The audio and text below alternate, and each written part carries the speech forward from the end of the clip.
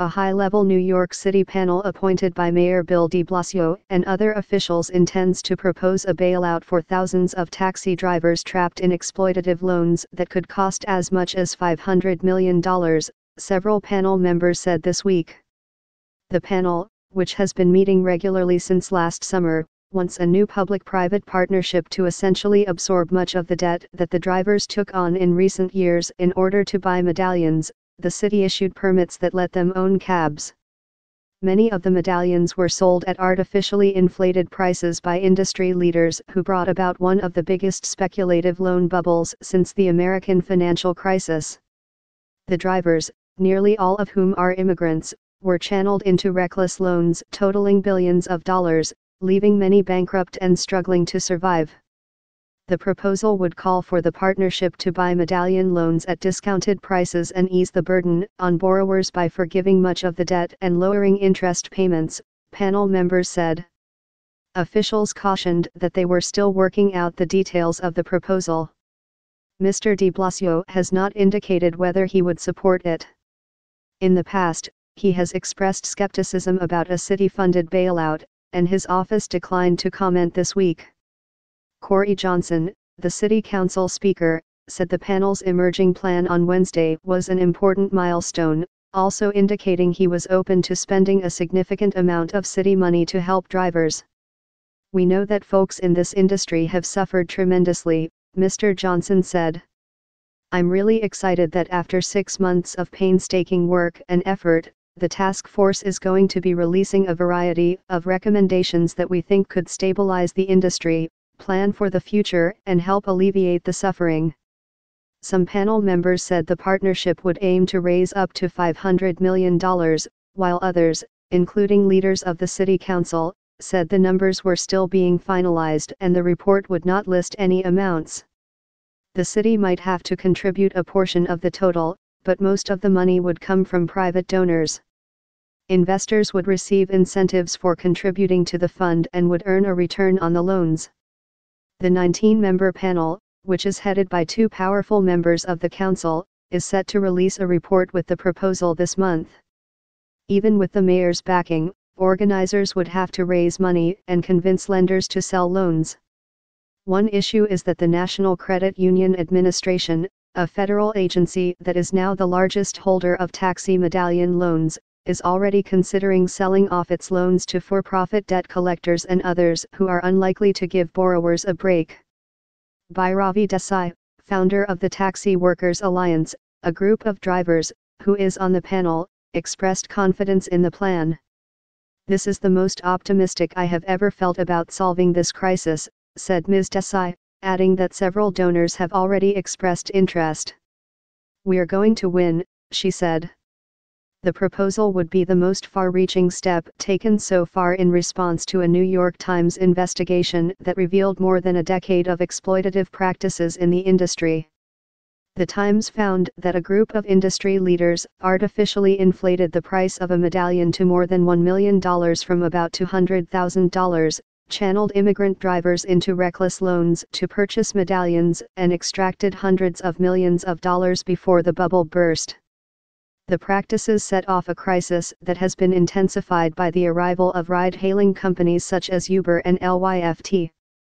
The new apps have reduced the revenue that yellow cabs receive, but virtually all of the hundreds of industry veterans interviewed by the Times said the bubble would have burst even if ride-hailing had never been invented.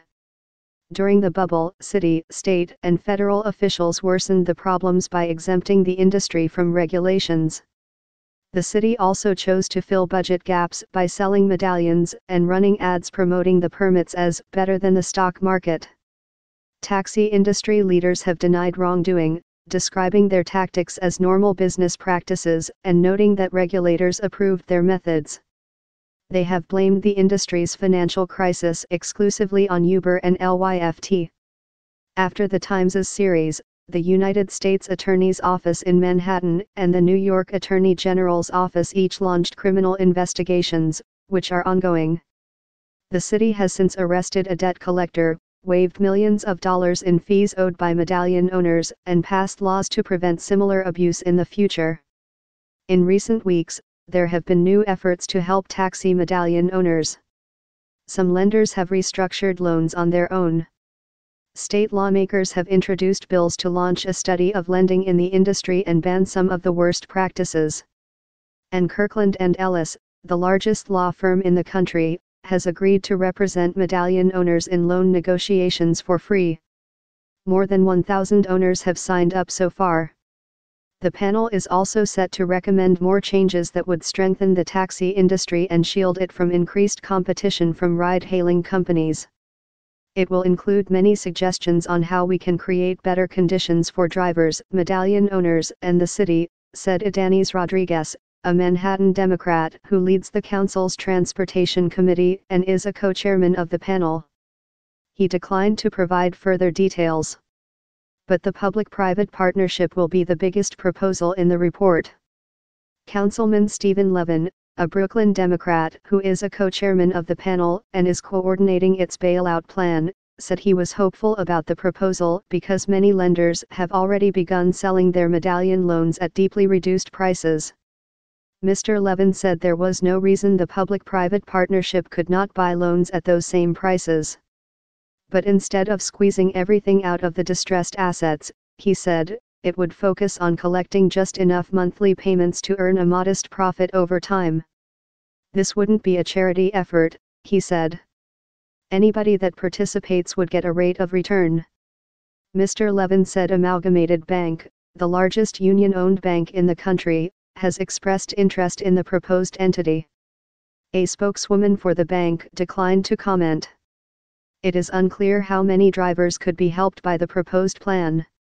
There are more than 4,000 driver owners, but some have declared bankruptcy and others have had their loans sold to collectors who may not cooperate with the new effort. Members of the panel estimated that perhaps 2,500 owners could be rescued. Mr. Levin also said it was premature to discuss the amount of money that the effort may seek to raise. He also said the panel will propose several options, including more modest initiatives. The panel is set to release its report on January 31, but several members said they plan to do it earlier, in part because of concerns about the National Credit Union Administration. The agency now controls thousands of loans previously held by credit unions in the taxi industry that had been closed because of their lending practices. The agency is considering selling the loans in order to avoid further losses to the credit union industry, according to a person who was asked to bid. If the loans are dispersed to private interests, that could complicate a bailout for the drivers. An agency spokesman declined to comment. Some members of Congress, including Alexandria Ocasio-Cortez, Adriano Espaillat, and Gregory W. Meeks, all Democrats from New York City, have urged the agency to help medallion owners. Mr. Meeks said in a statement that he planned to introduce a bill this week to exempt any debt relief that cab drivers receive from being considered taxable income.